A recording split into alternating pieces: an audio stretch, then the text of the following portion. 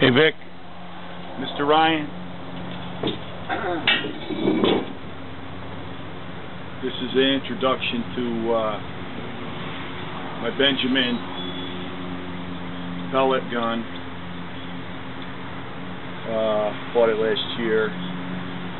It's a 177 caliber.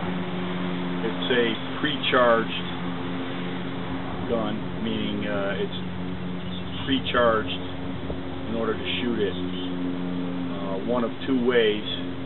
It's either pumped or charged with a scuba tank or some other type tank. It fires one at a time, full action. It's very accurate. You saw my, or will see, depending on how it turns out on the video, my target setup here. It's 30 yards, 90 feet away from this point right here. And I made this last fall, late summer. Works pretty good for the lazy man to put up his targets, and talk about that more later. But I'm going to show you how this thing works, a little at a time. First I'll show you the pump.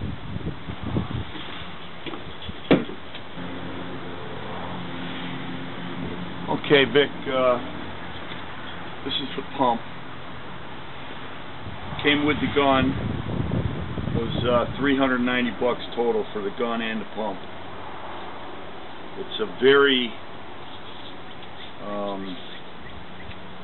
well-built, very sturdy pump, and basically it takes the gun up to 2,000 psi right here, and it's about 40 pumps to go from 1,000 psi to 2,000, and that's the recommended way of shooting it. You get about 40 shots in between 2,000 and 1,000. Starts out right around 950 feet per second. Goes down to about between 850 and 900. I forget exactly what. I cronied it last year, though. I'll probably do another video of that. So the gun is connected to the pump by removing this cap here and then fitting this valve onto here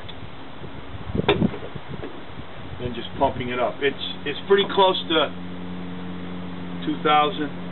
Oh, I'm sorry, no it isn't. It's actually about 1,700. So as long as I got it hooked up here, let's give her a few pumps. There's a relief valve here that has to be tightened and then untightened once you've got it up to the whatever you want to have it at. In this case, 2,000. I can watch the gauge here to know when I have that 2,000.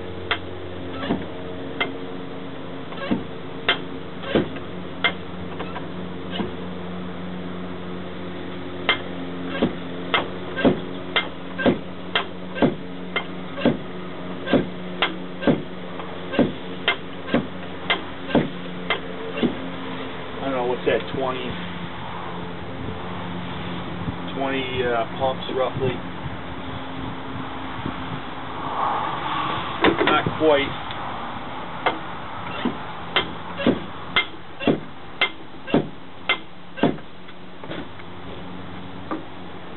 Okay.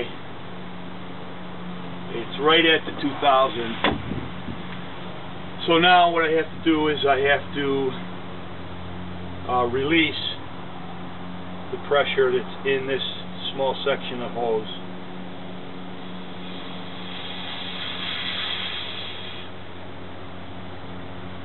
Now I can safely remove the connector.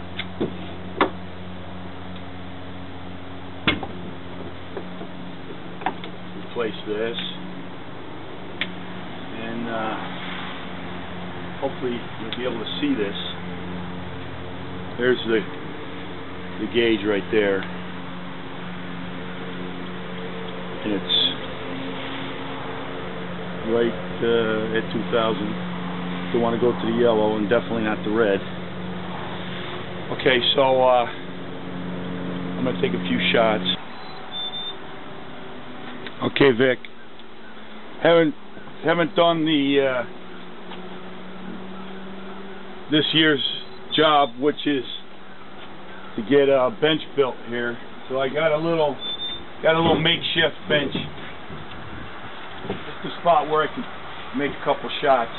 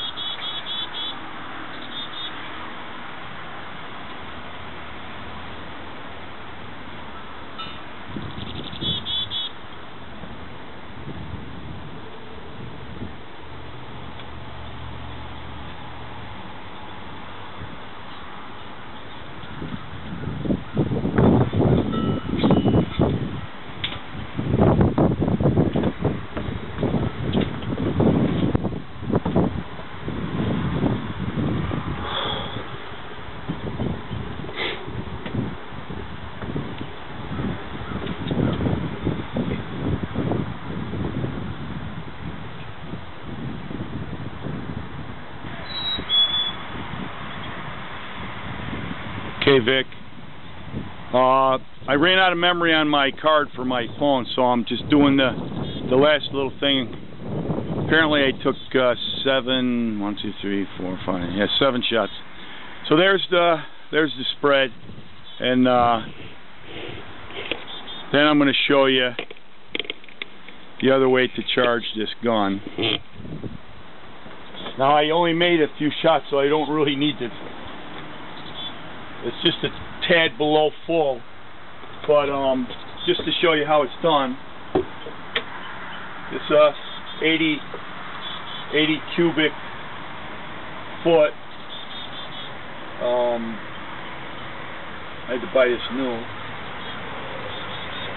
80 cubic feet of regular air for diving, and to fill it is $6, unless they raise the price this year. So I haven't filled it yet because I really didn't use it that much, and I was pumping it mostly. But basically the same idea, same type of valve. You put that on there. You close the little relief valve, drain valve, and then you just open this up. It's going to take me longer than it would take if the thing was empty, because I don't want to go over.